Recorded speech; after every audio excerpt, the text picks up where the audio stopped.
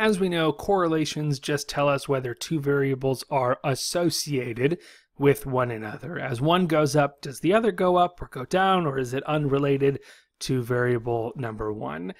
And that's useful information, but we also often want to know whether there is a way to predict one variable from the other one. And this is where regression comes into play. So I'm going to keep the correlation matrix up just to draw a couple parallels as we go through this. But I'm going to see if I can create a regression equation to predict someone's GPA in college from their high school SAT. So we know that SAT and GPA are correlated with each other. So if I know your high school SAT, I could make a decent prediction about your college GPA, right? Because I know those things are associated with one another. They're correlated in some way. So I'll go to the regression tab again, this time clicking linear regression. I get my options up here, and our dependent variable, or our criterion variable, is going to be GPA. So I'm going to move GPA over to the dependent variable. So I'm predicting GPA as our criterion. And what I'm going to use to predict GPA is the person's SAT score. So I'm going to move SAT into covariates. Now here's where JAMOVI makes some decisions about how it lays things out, and it separates two types of predictors. Covariates are continuous predictors. Factors are categorical predictors. So for us, all we're going to do is covariates are continuous predictors, but just know if you happened to want to try it one day, you could throw a categorical variable into factors, and it's essentially going to do either a one-way ANOVA or a t-test, but don't tell regression that. So I'll take SAT, I'll put it as a covariate because it's going to be our predictor continuous variable. You can see it's churning the numbers and it results in our regression table. And already you can see basically the things that we want. And in fact, I think this is really all that we care about at this stage. So the main table we are going to focus on is this model coefficients table, where I get an intercept, an SAT, and I can test various things. The one thing that I want to note is that when it comes to regression, this SAT, the P of less than 0.01, is the same as when we tested before whether SAT was correlated with GPA, right? P of less than 0.01 is going to be the same, right? If we had a more specific p-value, you'd see that it's exactly the same. But in this case, it's so small that both are just cut off at being less than 0.001. We'll go ahead and check a couple things. Nothing really in Model Builder that's useful.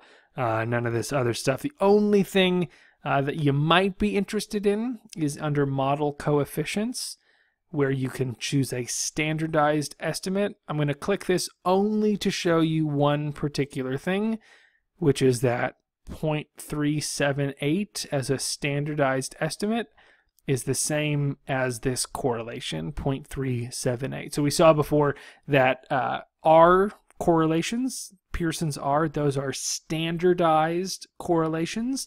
And so this is a standardized estimate. So those numbers are going to be the same.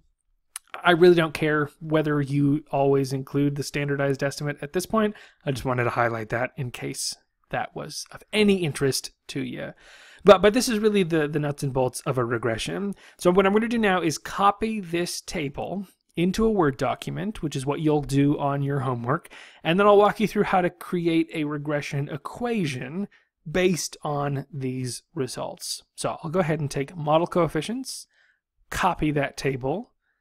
We'll go ahead and move into Microsoft Word. I'm going to Control V, put that table in there, and now we have everything that we had before. So in order to get a prediction equation so that I can figure out what your college GPA might be based on your high school SAT score, here's how I would do it. The first thing is if I'm going to write out an equation, I'm going to say that I'm trying to predict GPA. So I write out GPA equals, and now follow it with my equation. So the first step in a regression equation, which we know, is the intercept, right? That point at which our line crosses the y-axis, or if x is 0, what is y going to be? So in other words, what would GPA hypothetically be if you had an SAT score of 0? We're going to find that here. So intercept, the estimate, is the same as saying that this is the number that goes into your equation, right? So here, intercept of 0.62169. I'll go ahead and make that a little bit shorter and round it down to 0.62, right? So 0.62 is my intercept, right? So I have my intercept plus, and now my slope is the estimate for my predictor variable. So 0.003 is the slope in my regression equation, right? So I'm going to say 0.003 and then times SAT score. Oops. Oh boy. There we go. Okay. This is all it takes to create a regression equation out of what JAMOVI gives you, right? So based on the correlation between SAT scores and GPA, I can write an equation that would help me predict what your GPA is likely to be based on your SAT score, right? Not going to be perfect because it's not a perfect correlation, but it's significant. So it'll get me a little bit closer to knowing what your SAT score or what your GPA is likely to be. So this is the equation. And let's say I wanted to take an example of someone and find their high school GPA if, we'll go ahead and read this out again, and this time I'm just going to include an SAT score of 700, right? All I'm doing is I'm saying for someone who scored a 700 on the SAT, what is their college GPA likely to be?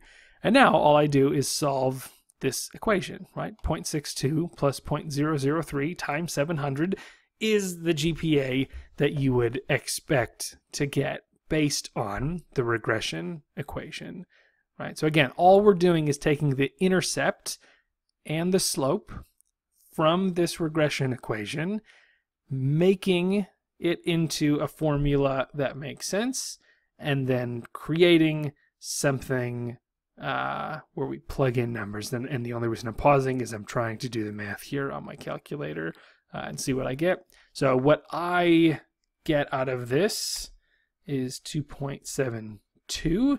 I'm going to go ahead and double check that just to make sure that my order of operations did things the right way. 700. This is riveting video content.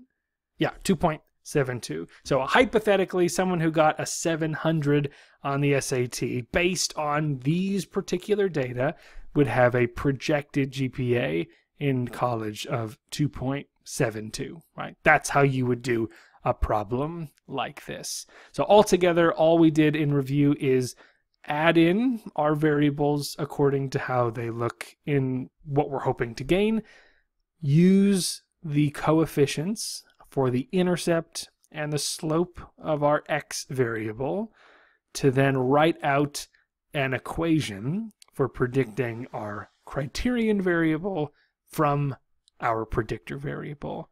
And that's all there is to it.